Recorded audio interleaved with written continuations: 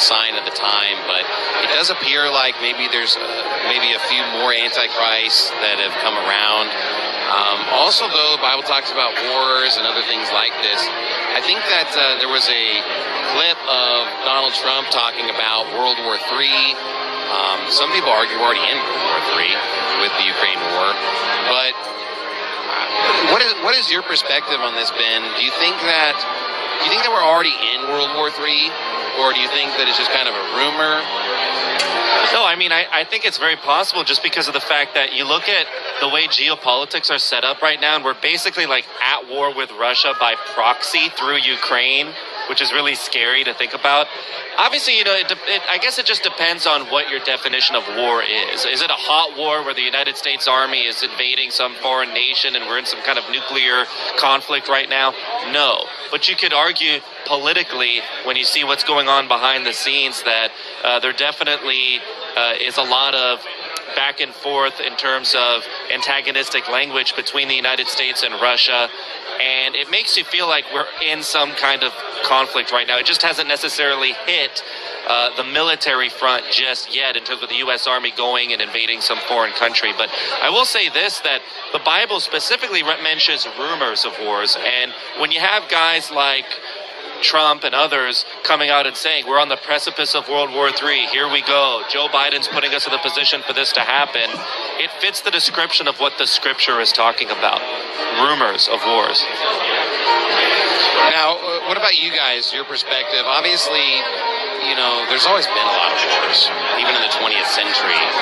But do you really see there being like kind of this big World War III as kind of a precursor or a big sign of the end times? Or do you think that it's unknowable from a war perspective? What do you think, Pastor Thompson? Well, I mean, I was just thinking about this verse when he was talking, and it's Daniel 8:25. It says, "And through his policy also he shall cause craft to prosper in his hand. He shall magnify himself in his heart, and by peace shall destroy many. He shall also stand up against the prince of princes, but he shall be broken without hand." But I think that what we see in this world right now is a lot of policy actually subduing people more than guns and warfare. I mean, you see a lot of, you know, all these policies being placed as a global government.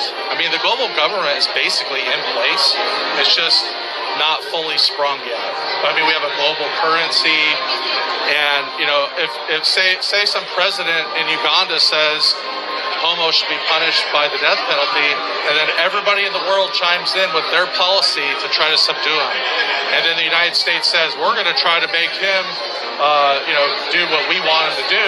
And they do that through policy by not giving them money. So basically, we kind of support all these countries as a welfare system in this, in all these other nations. And if they go against the policy, then they're cut off with their money. So, absolutely. I mean, I just believe that part of the coming World War is going to have, I mean, there's all these policies will be in place. I mean, we got all this, this stuff about these tree huggers, coming together to try to make our gas prices higher and pimp their stupid climate change garbage. Yeah. So, I mean, those policies are in place. I mean, they have all these accords and all these different things. So anyway, I don't know if I'm answering the question right, but I just think that, I'm just trying to speak specifically. Do you think that a war will be a big precursor, like a big world war or something obvious? Yeah, I mean, yeah, it would be.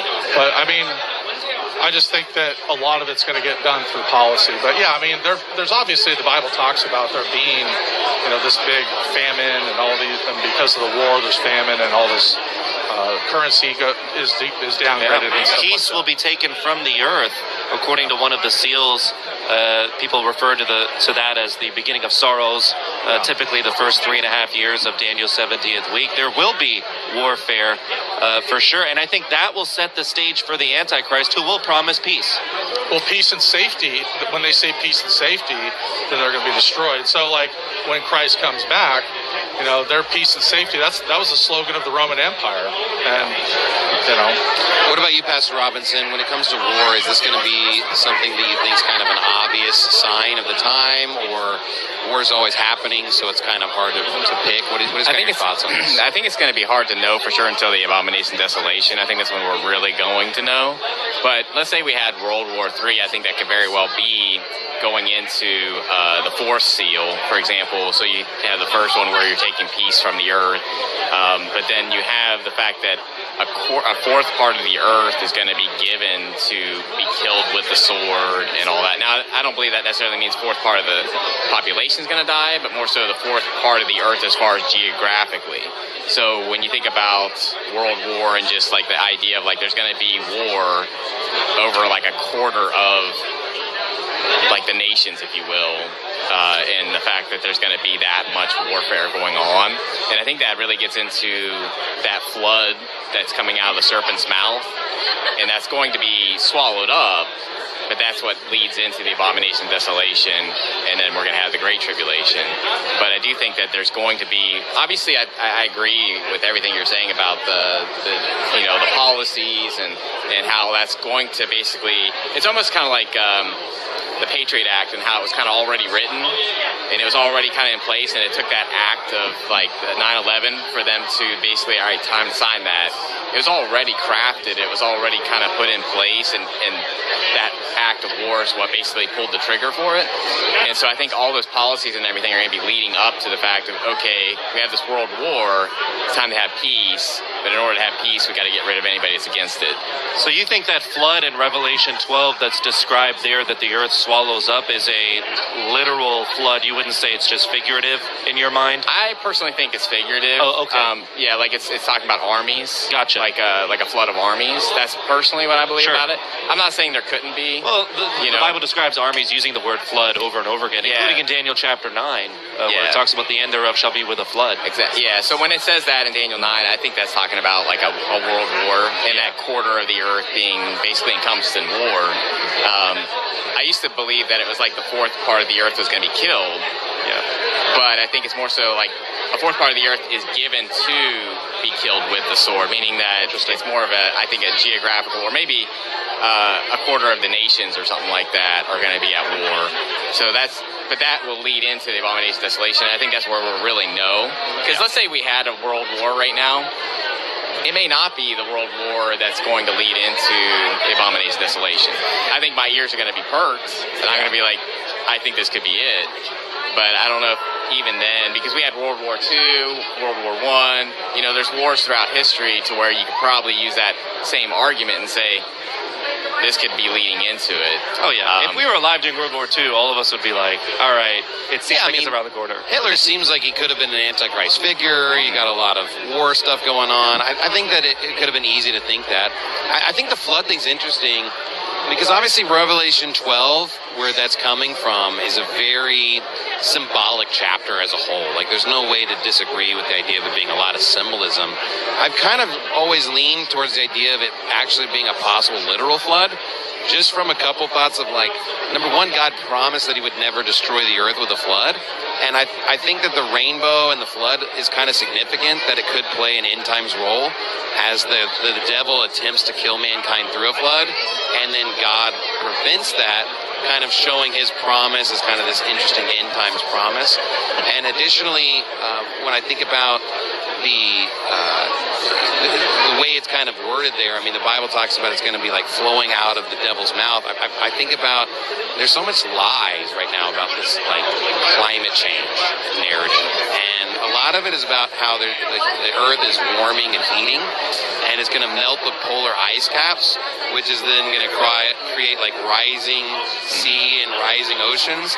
And I've just wondered, like, is it possible? And this is speculation 100%, but just, I'm like, what if they just like nuked the polar ice caps? Like, what if they just sent a bunch of nuclear bombs? Would that potentially cause like a giant flood on the earth, where essentially it would just cause like a quick rising sea, and it could be like an attempt to just kind of like destroy the earth while these elites hide in their bunkers or something like that? I don't know. I'm just saying, like, I've thought about it, and, like, it seems like it's plausible that it could be a literal flood. I'm still open to the idea, like, you're right, it could just be a flood of men or a spiritual symbolic picture. I I'm not against that, and it could be maybe both when the fact that you're dealing with that. I mean, I think about Job and the fact that God allowed the devil to basically take away all his children, but it talks about the devil basically bringing this, is it an east wind or west wind? So the devil obviously can he has power over certain elements when it comes to nature. So I wouldn't be against that the devil has the power to do something like that as far as to maybe cause a big flood.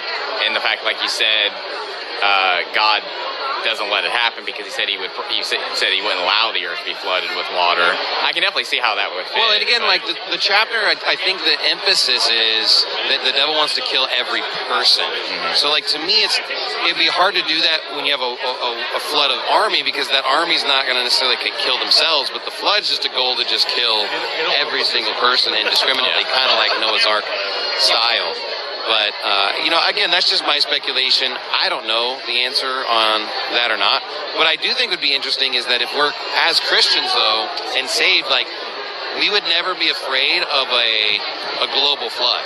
Like, if someone said, hey, the entire earth's going to be flooded, us as Christians would be like, no, that's never going to happen. And it wouldn't necessarily, like, freak us out, whereas people that are unsaved or whatever, they might get deceived and be worried about, this global flood or something like that. But I do think that's kind of interesting to kind of keep going down our